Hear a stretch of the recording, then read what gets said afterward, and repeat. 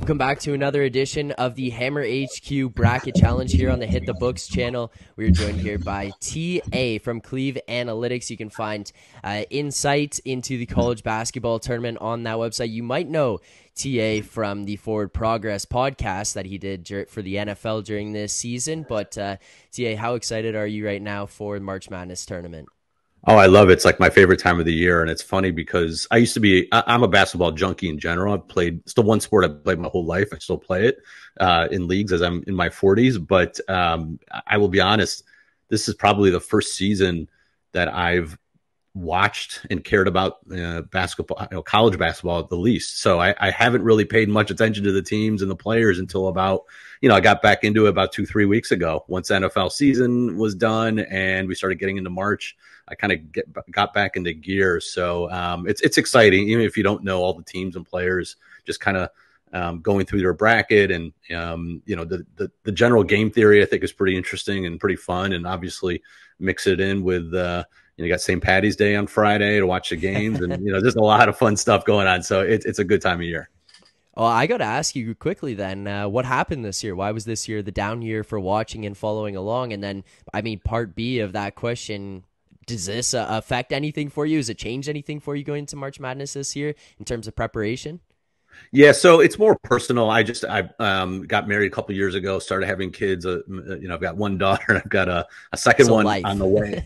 Yeah, so life just got in the way. And I'll just be honest, I've been doing more in the NFL, but obviously with my website and I just kind of continue to add more to my site and just in general, more combine, the draft, free agency. It's just like nonstop. So to really sit down and focus on college basketball is difficult. And, again, once you start having a family, back in the day, I used to be able to mix in college basketball in December and January, and I just can't do it anymore. I have to give time to my family on those off nights. So I kind of had to pick and choose. And I just think in general too, just there's no real star power right now in college basketball, unfortunately.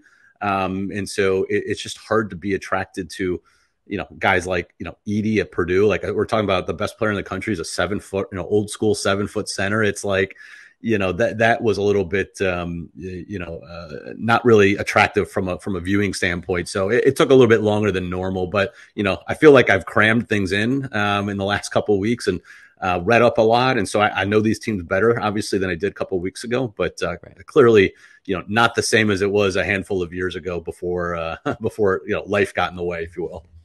Yeah, fair enough. So we're about to fill out your bracket here, and if you want to compete against TA and our other creators' brackets, you can join the Hammer HQ Bracket Challenge. You can find the link to that in the description. Sign up there. The winner, I believe top 3 winners actually get BetStamp prize packs, merchandise packs from the guys over at BetStamp. So if you want to sign up and compete, make sure to do that with the link in the description. But TA, to set the stage before we get into your bracket here quickly, what is your strategy, especially as a bettor, and how do you incorporate your betting into your March Madness brackets? We've heard different guys come on here and talk about leveraging situations, how they vary between pool size, their competition in the pool.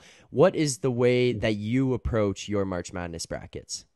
Yeah, it's a great question. And this is like why I think it's so fun, because I am, big into game theory and all those things. And I think I'm assuming a lot of the people that you add on who are, bettors and do this for a living, that's what they enjoy. So I like the fact that, it's got strategy. It's not just picking the best teams. There's other things that are involved in. Like you said, it depends on the size of the pool. So that's the first thing that anybody out there should pay attention to is, are you in a small pool? Are you in a pool that's got less than, 20, 30 guys in it that, you don't have to be, you don't have to take nearly as many risks. You can go chalky and be okay. Or are you in a pool that's got 100 plus, where you really have to take some shots, take some upsets, but at the same time, don't be reckless, right? I think that's a big key. Is just because you're in a large pool and you have to be contrarian doesn't mean you have to start taking 16 seeds over ones, or just having all 8 seeds in the final 4. Like you still have to adhere to what history has told us about the tournament. We've had at least one number 1 seed in 40 straight Elite Eights. So it's like, those things you have to keep in mind, that even though you want to pick some upsets, you don't want to go overboard. When you look at some upsets, to be contrarian, for example, try to find teams that you don't think are going to go far anyway. So you can take a 14 over a 3 or a 12 over a 5. If that team that is getting upset, you don't really have going far, or the betting markets don't have going far anyway, you can afford to take that upset. But don't do that for like an Alabama or Houston in round one, right? Because those teams are clearly the two top teams. And even if you get it right, it's probably not worth that risk. So, just be measured in that way. So I think the size of the pool and the strategy from that perspective is important. And then, one thing I do is I look at all of the ESPN, the CBS, those sorts of things, even like the betting, some of those betting sites when it comes to public percentages, all those things that, I know Rob would make fun of, and I totally get from a betting perspective, but from a pool perspective, it's actually good information to know, because that's how you become contrarian, is what is kind of the wisdom of the crowds. That's wisdom of the crowds works in a positive manner for some things, but it's not NCAA tournament. The crowd does not know the NCAA tournament and is not good at picking upsets and those sorts of things. So you can go to ESPN. They have like the people's bracket and see who everybody is picking when it comes to either round one or the Sweet 16 or even the Final Four and the championship. Compare that to the odds, the betting odds. When it comes to winning the title in the betting markets, you can convert the probability from the odds to see kind of what percentage the markets think that a team will win it all, and look at what ESPN and CBS, et cetera, have from kind of America's standpoint. And if there are any that are off significantly, that's where you can really make your contrarian picks from that regard. So I think that's important to keep in mind, especially in the larger pools. So those are a couple things that I do. And then from a betting perspective, I look at that's how I approach it from a bracket perspective. And I use some of the betting market numbers and odds to do that. From my pure personal betting standpoint, I kind of keep those separate from the bracket. Like, to me, the brackets are kind of one investment. I do a couple big pools where there's, real money on the line. And I kind of keep that separate from my pure game to game betting strategy.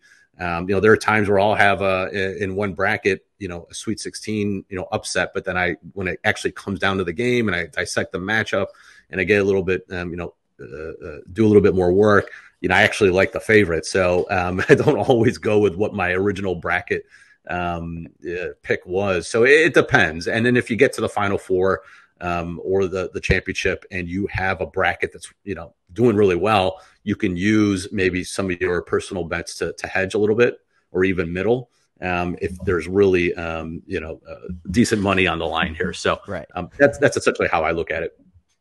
All right. Sounds good. Well, I'm excited to go through this.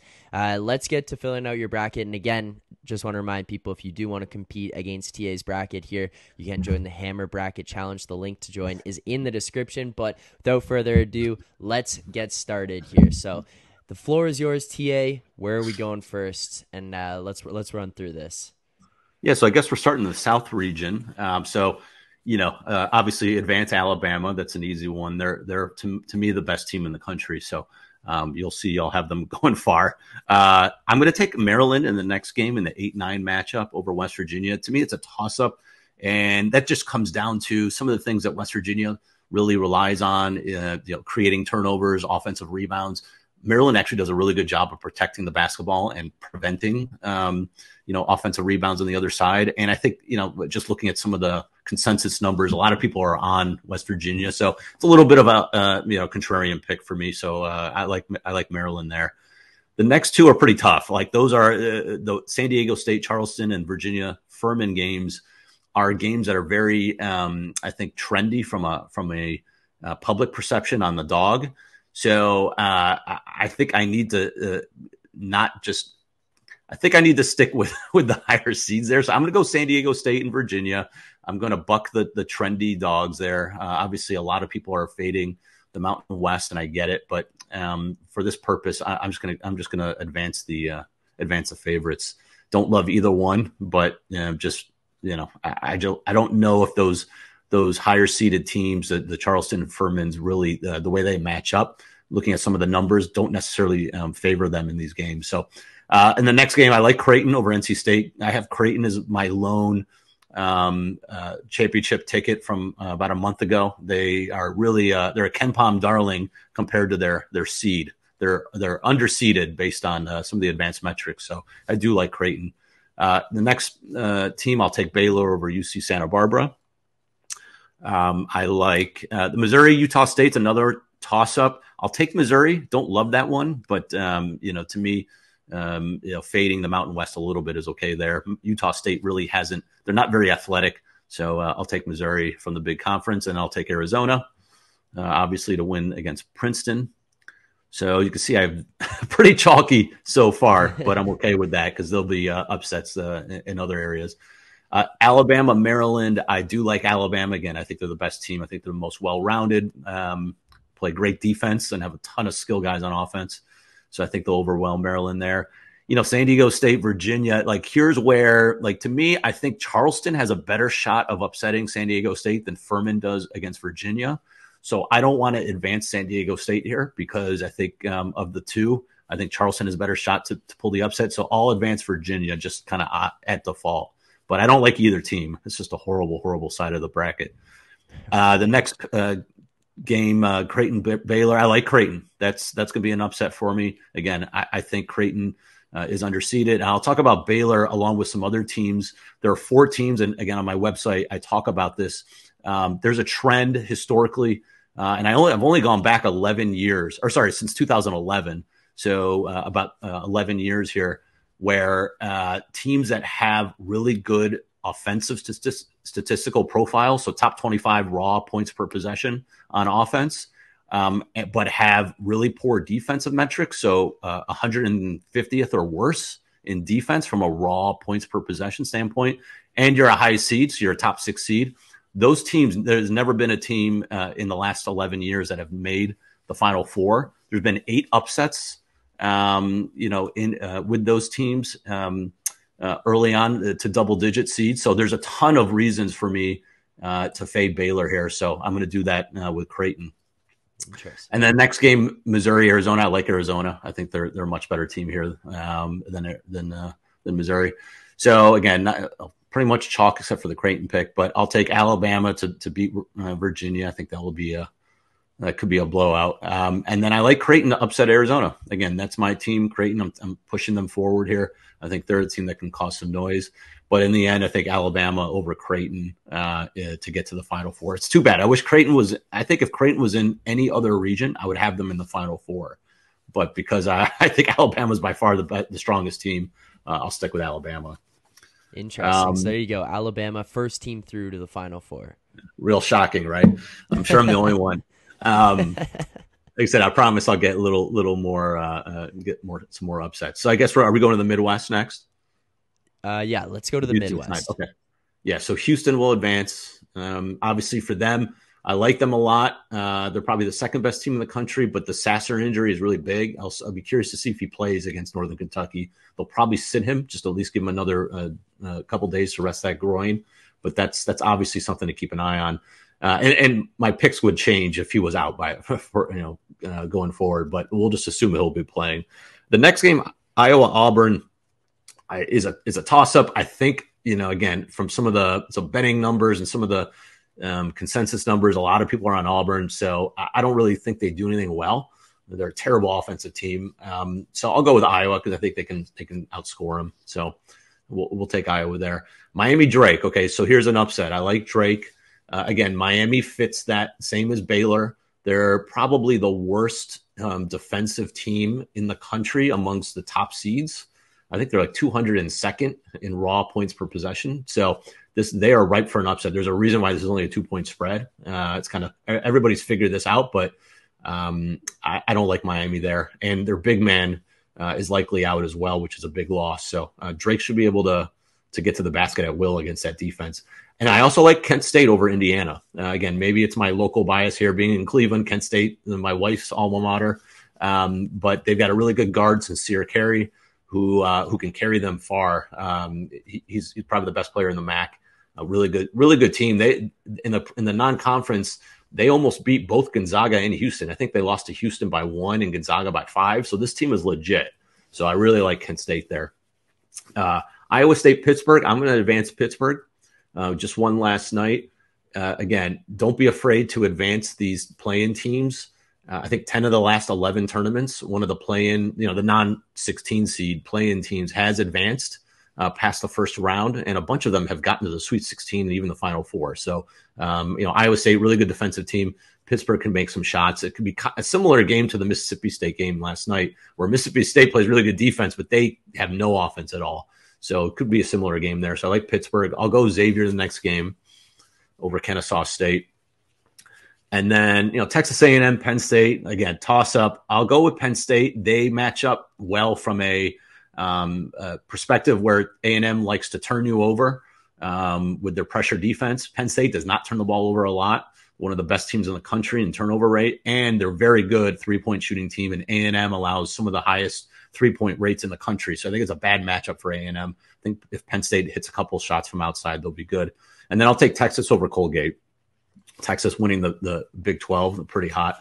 At the top, I like Houston over Iowa.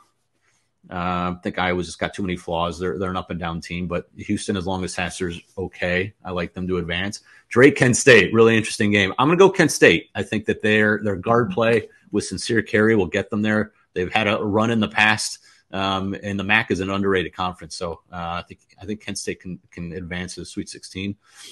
Pittsburgh, Xavier. I'm going to go Pittsburgh. Interesting old Sean Miller reunion. Pittsburgh, again, as I mentioned with Baylor and Miami, Xavier fits the bill as one of these higher seeded teams. Great on offense, terrible on defense.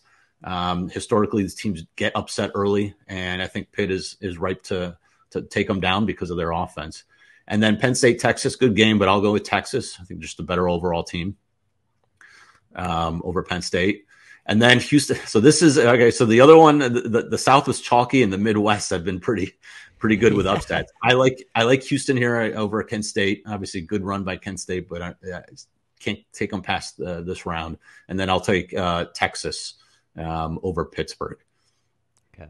And then I'm going to go with Texas here over Houston. A little bit of an upset, just because I'm hedging my bet that Sasser is not 100%, and I just remember Houston just struggles to really score unless they get a bunch of offensive rebounds. And I think against a big school like Texas, who is proven to, winning the Big 12, that they got a run in them. So I like what they've been about recently, and all their metrics look good. So Alabama and Texas so far in the Final Four.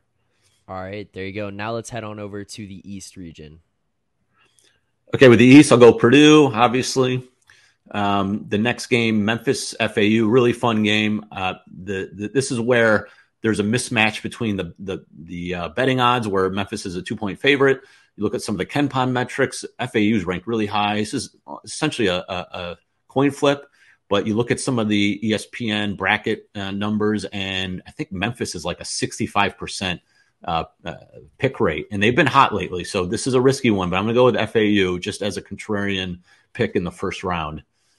Could come back to bite me because Memphis has the ability to beat Purdue too, but FAU is a really good team. Talked to some folks who work in college basketball, and they played against FAU and said really good things. So I'll take them there. I'll go with Duke over Oral Roberts, and it's too bad that Oral Roberts is playing Duke, because I like Duke this year, and you'll see in a minute. Oral Roberts, I would have beating every other 5 seed in the tournament except for Duke. It's too bad that they put those two together. Max Abmas is a really fun guard who can score, but I think Duke is just too good, especially inside. Tennessee, Louisiana, chances could be an upset, but I'm going to go with Tennessee for now. They started off hot, but they lost their starting point guard, Zacchaeus. So that's going to be a killer going forward, but I'll take them over Louisiana. Pretty trendy upset pick too. But I'll take Tennessee. I'll take Providence over Kentucky. That's going to be a double-digit winner there. I just don't believe in Kentucky. Too up and down. They play a slow pace, and they don't do a good job of turning over the opponent, which is a bad combo if you're a high seed. And I think Providence obviously has the chops to pull the upset there. I'll take Kansas State over Montana State. Michigan State, USC is another one similar to some of the other kind of toss-up games where Michigan State's a 2-point favorite, but they're getting about 60 to 65% of the consensus picks. and I think it's just pure name recognition. They're not very good, so I'll go with USC there. Don't love either team, but I'll take USC over Michigan State, and then Marquette over Vermont. So back up top, I'll take Purdue over FAU, but that's going to be a battle.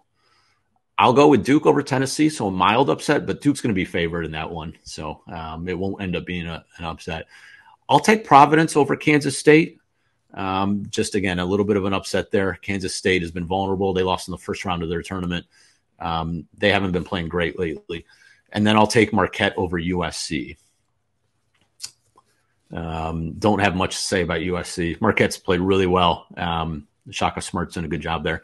I'll go with Duke over Purdue. That's going to be my upset on that side of the bracket. I just don't believe in Purdue, and Duke's got the size to handle Edey. Duke has been, for the early in the season, they struggled, but in the last, I think since February 1st, they're 7th in Bartovik's ratings. So they're a top 10 team. They're just, it took a while, but this is currently a top 10 team. So they're not really a 5 seed. They're more like a 2 seed. But I like them. They have a shot to be favored over Purdue as well. That'll be interesting what the line would be in that one. But that's a close one. And then I'll take Marquette over Providence in a Big East matchup, old Big East matchup. And then we got Duke Marquette. I'm going to go with Duke to advance to the Final Four. I think that they're playing really hot. They're playing really well. Lively's playing well, and I think that's a good contrarian play. It's weird to call Duke a contrarian play, but for your brackets out there, they're good enough to win this whole thing. And as the 5 seed, most people won't get them in there. So I like them to advance to the Final Four. All right, heading over to the West to finish this one out and send the final team to the Final Four.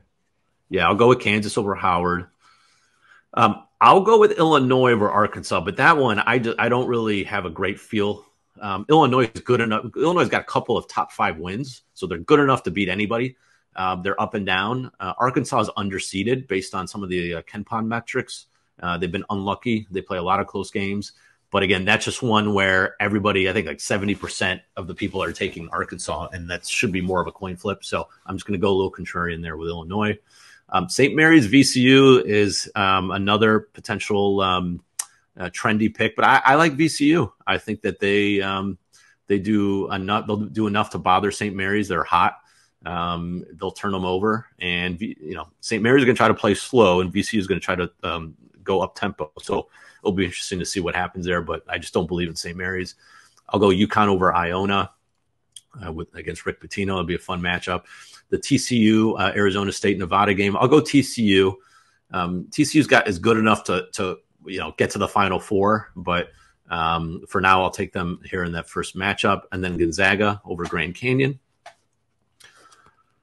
I'll go with Boise over Northwestern. Again, another Mountain West. Everyone's fading the Mountain West, which, maybe I'll look stupid, but, I don't know if one year has anything to do with the other. I know they've lost a bunch in a row, but I don't believe in Northwestern, and Boise got some good players there.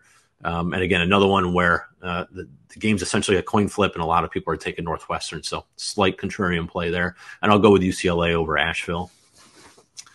And then up top, I'm going to take Illinois here.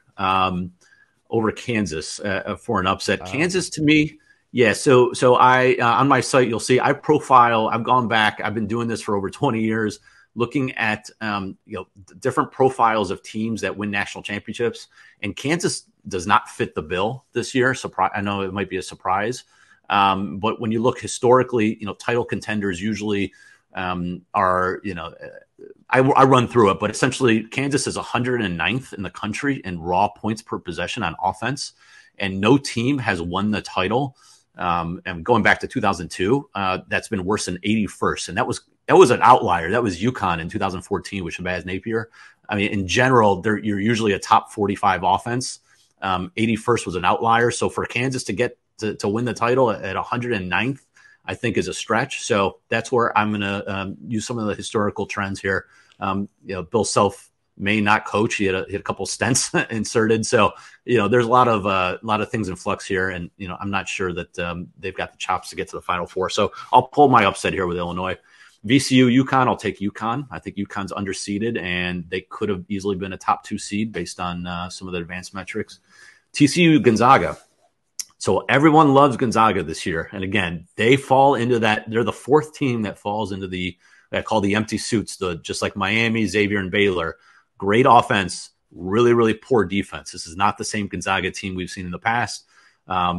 They are ripe for an upset. So I'm going to go with TCU here as another upset over Gonzaga. They're good. I mean, TCU has won a lot of good, they've been a lot of good teams in the best conference in the country. So going up with Gonzaga is not going to be an issue. They're not going to be intimidated. So I'll take TCU there. And then UCLA over Boise. I like UCLA a lot. It's too bad they're Jalen Clark, their best wing defender, player of the year defensively in the Pac-12 is out with a torn Achilles. It's too bad. But they're still good enough, I think, to advance. So I'll go Illinois, UConn. I'll take UConn there. Again, I think it's they're an underseeded team. The advanced metrics love them. Not everyone, not a lot of people are picking them to advance. So I think that's a good one there. And then I'll go with UCLA over UConn. Or sorry, UCLA over TCU. Sorry. And then I'll go with UCLA over UConn. Just a slight contrarian play. I think a lot of people have Gonzaga. So I know UCLA isn't as good as some of their numbers say because of the injuries, but I like them here. All right, so now down to our final four. We have Alabama against Duke, the 1 versus 5. And then on the other side, we have Texas against UCLA, 2 seeds. Who's going to the national championship? So I'm going to take Alabama to beat Texas in the championship. All right. And really comes down. Yeah, and it comes down to, for me, Texas just has an easy path. They don't really face anybody that scares me except for maybe Houston, who may not have a healthy Sasser till you get to the Final Four. And UCLA's got an injury. So I think, and I think the West, although it's loaded, they're at the top. There's, I think there's some flawed teams. So I like Alabama to win it all. Again, it won't be that contrarian. I have a lot of contrarian picks otherwise, but I just think Alabama's the most well-rounded team. Every other team has flaws, or there's some sort of historical negative flaw that historically these teams don't win the title. So Alabama's the only one that really fits everything.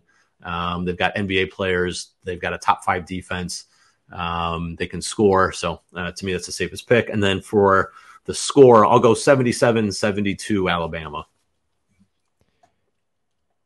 All right, there you have it. The national champion in TA's 2023 March Madness bracket. Alabama defeating Texas in the final 77-72.